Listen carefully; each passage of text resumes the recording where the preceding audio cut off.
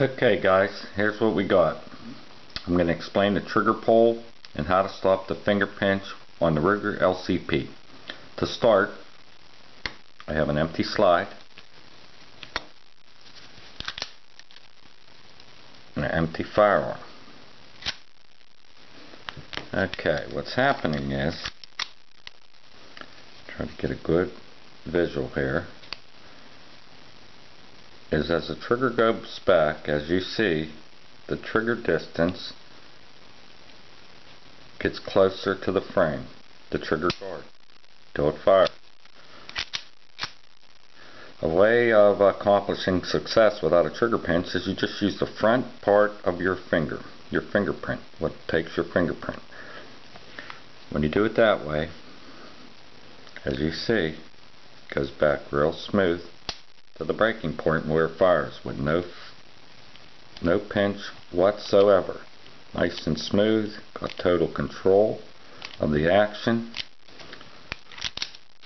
What most guys are doing, I believe, and as I noticed with small firearms, it tends to make people put their finger in till they get to the crease, right before the second digit starts.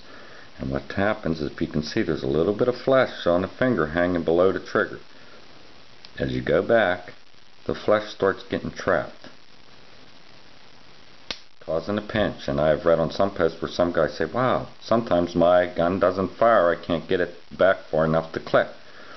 That's what's happening. The finger's rubbing on the guide, the bottom of the trigger guard, and getting caught a little and causing a pinch.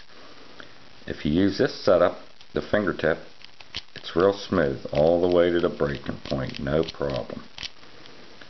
That's a different view, real smooth, you got total control of the trigger. The other way, people are sliding their finger in further. What it does is it tends to push the gun to the left as you pull, causing you to hit off target, not dead center, and also causing the pinch. So my suggestion is use the fingertip.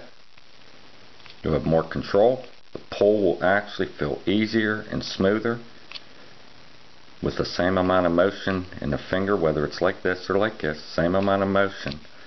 It's just you have more control than like this. It's a little sloppy. And I think you'll be happy with it. I think it'll resolve your finger pinch. And I'll give you a view of the sights I done up. I don't know if you can see them or how clear it's coming up on the sights.